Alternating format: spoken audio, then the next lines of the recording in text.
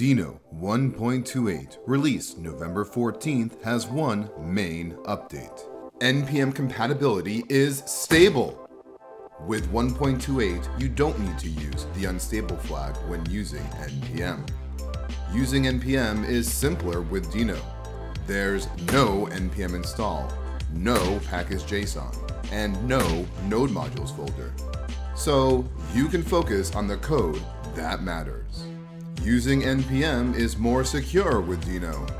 Dependencies can sometimes be suspicious.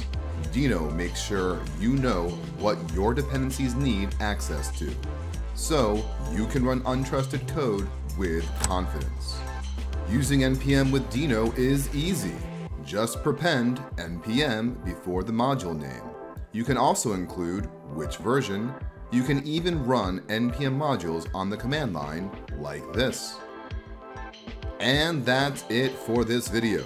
For more info, check out the official Deno blog post announcing NPM compatibility. And for updates on new releases and announcements, subscribe to our YouTube channel or follow our Twitter. In the meantime, keep on coding dinosaurs!